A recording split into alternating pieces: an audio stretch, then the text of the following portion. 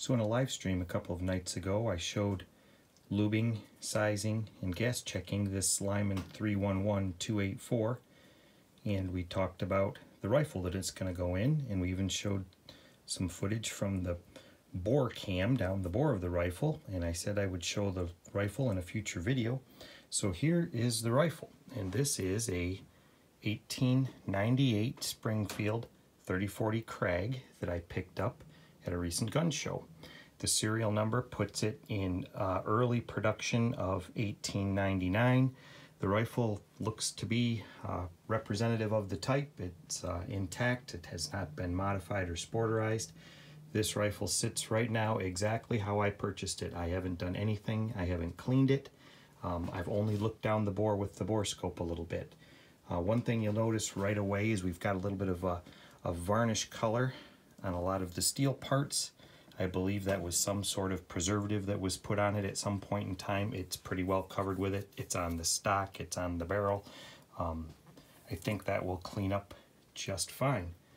So I'm going to spare everyone the normal 3040 Krag-Jorgensen run around with the capsule magazine and all of the statistics and history, because it's covered very well elsewhere. I strongly recommend the episode that Othais did on C&Rsenal. Very, very good coverage of the Krag rifles all the way from the beginning to the end. But this one is, I think, a pretty representative example of what they would have been in early 1899, right down to the intact Dixon sight that has not had the corners rounded. I didn't know everything there is to know about Krags when I purchased this rifle. I knew that it could have either a earlier Dixon sight or a Buffington sight or a later. I mean, they switched around, and Othais' episode on C&Rsenal goes over it. What I did discover after more research is that this appears to be a very early 1899 Dixon sight. The things that are to look for on these, from what I've gathered, is that it doesn't have a slot along the side or a detent. It has the 3 notches, and the square corners of the sight head have not been rounded. And it does not have a screw slot in the adjusting screw on this side. So that looks like that's pretty desirable, and it does seem to be appropriate to this rifle. This would have been during the time frame when they had switched to a little bit higher velocity ammunition from the standard 220 grain 2,000 foot per second load. So this sight, I believe, would be regulated to the faster ammunition that was only around for a small amount of time. But I'm thrilled that the corners are not rounded on the rear sight. That's a nice surprise. That's desirable that way. The sling, I don't know, it looks like it's just a commercial 1907, you know, replica sling type thing. So I think the next steps are going to be to run a bore brush down it. Everyone did see in the video that I did the live stream, you know, what the bore looks like. I think the bore is going to be fine. There is some crud in there. There's a little frostiness to it, and what looks to be maybe a little bit of lead in there. But the rifle seems to be everything I'd like it to be.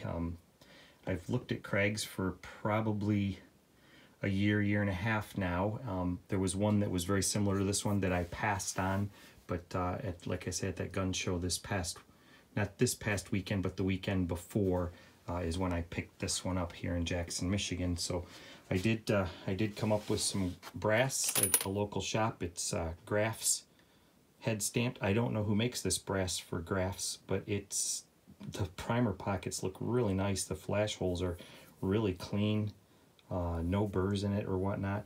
I did trial chamber a couple pieces. They are tight. You can see a little bit of a ring there on the shoulder where it is head spacing off the shoulder. I did not close the bolt all the way because I have not cleaned out the chamber or anything. Once I clean it out real good, I'll go ahead and chamber one and see if the bolt will close. If so, I'll do the initial firing without changing the brass at all. If it is too tight, I will just push the shoulder back a little bit. I would prefer to have it head spacing off both the shoulder and the rim simultaneously if it's possible. Fit it in there tight, then I'll limit the brass stretch. I did pick up a set of lead eyes for 3040 Krag. and the trim gauge. So that'll get me on the way to taking care of it. But let me push this back a little bit, and we'll lay the rifle down, and you can get a little bit of a look at the other side of it.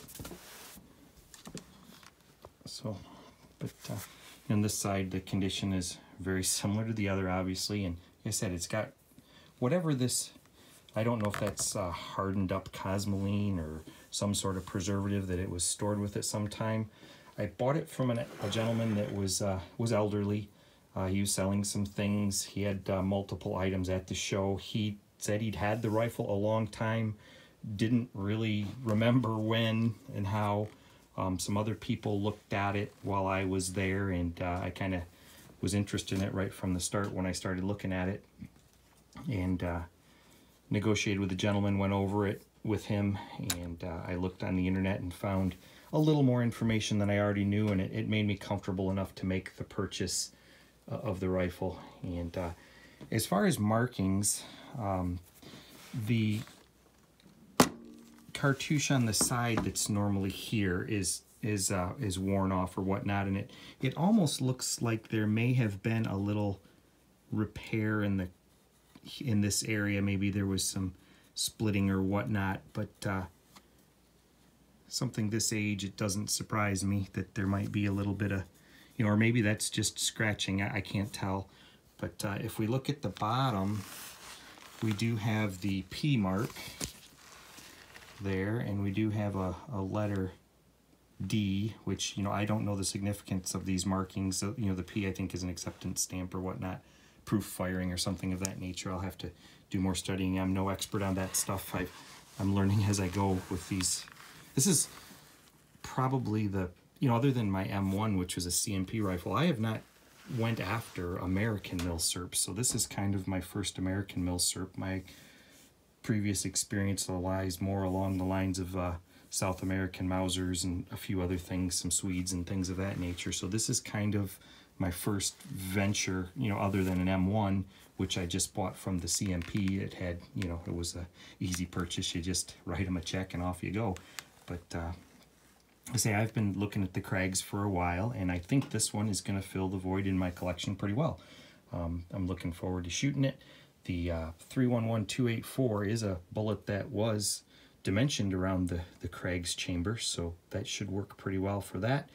I've been looking at load data and figuring things out and studying it, trying to decide what to start with. I may shoot some, I do have some 220 grain jacketed bullets. I can do some entry-level charges with that as well to get a start. And then, the main consideration now is just to start gently disassembling and cleaning up the rifle. I believe that this preservative will come off without any problem. It looks like there's even some on the stock here and there, a little thicker back here than further forward. I'll take a real close look at the lumber in this area and just make sure everything's okay. I don't see anything that bothers me too much there. Like I said, I see a little line there, but those might be tool marks rather than something. But we'll, the cutoff is working good there, and so I'm very pleased with the rifle. I said in the live stream I had said that I would show it. So this is it. The next step is to start working on getting it cleaned up. So how much of it do the viewers want to see? How much of the cleanup do you want to see? Do you just want to have it come back ready to go? Are you interested in some of the processes that I do? This one, I believe, as long as the fasteners treat me well, I may work ahead maybe even this evening and put a couple drops of penetrant on all of the fasteners. The screws do look to be in good shape. I mean, it's obviously been turned a couple times in the past, but they're not terribly boogered up. On this band here, there's the U mark. I don't know the significance of that. I still have more learning to do. The screw looks fine. The guard screws in the bottom, they look fine. I don't see anything at all on this rifle that really bothers me other than whatever it's kind of got on it, but I believe that'll all clean off. I don't see any serious rust or anything. Everything here that has this discoloring, that's whatever that varnish or preservative is that's on it, and I believe that will all clean up just fine. So I'm pretty excited about it. We'll work on this one. I do have another couple of projects that are important to me as well.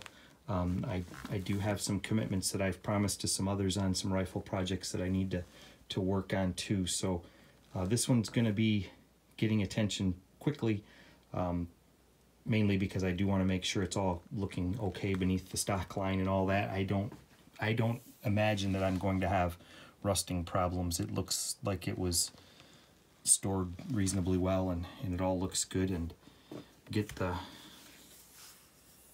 preservatives off of it, and I think it's going to be just fine. I don't know what a Krag would have had in service for a sling. I need to do more research.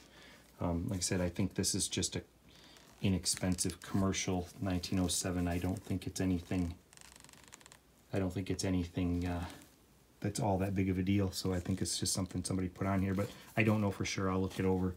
I don't see anything on it as far as that would give away what brand it was or anything like that, but I mean there must be 100 different variants of that style of sling, so if you recognize it, say something, but leave me some comments as to what you want to see on this rifle. I'm planning to just clean it up. I'm going to just clean the stock up, get as much of the varnish type stuff that's on the surface off, just some gentle cleaning.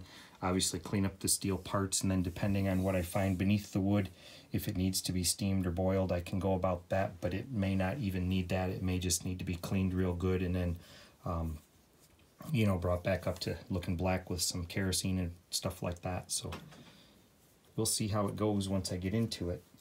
So that's the 1898 Krag.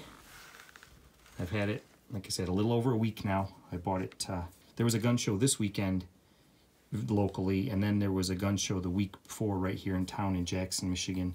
So it's like the 3rd of April today, I believe. So a week ago was when I purchased this rifle, roughly.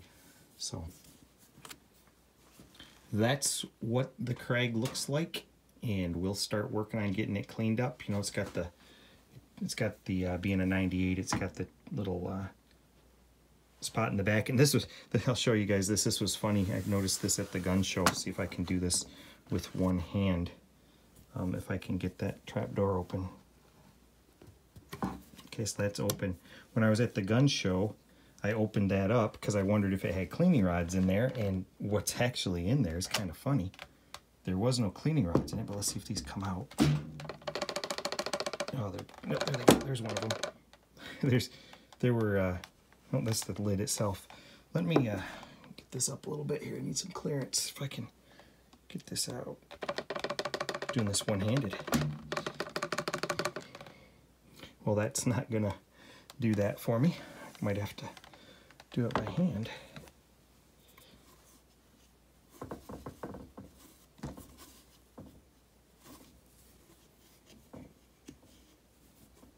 All right, well, give me a minute. I'll shake them out. I might have to do this off camera. Okay, I think I can do this now. Here we go.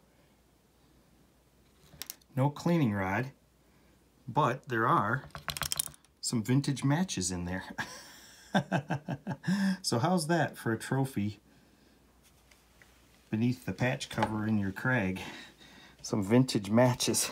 I don't know how long those have been in there, but they've been in there a while. It was funny because they shook those out at the gun show, and the fellow that was selling it thought it was pretty funny. He said he didn't remember anything like that, so they may have been in there before he got a hold of it even. So anyway, that's the Krag. So I'll get busy on getting it going, and like I said, put in the comments what you think, what you'd like to see, and if you have good knowledge of Krags, share what you know. I wouldn't mind hearing it. I'm pretty excited about the rifle. I really like the rear sight. I think it's really cool that I managed to score one that does not have rounded corners on the sight head, so that's really nice. It's still got all 3 notches and nice sharp corners. So thanks everybody for watching, and we'll get busy working on this Krag.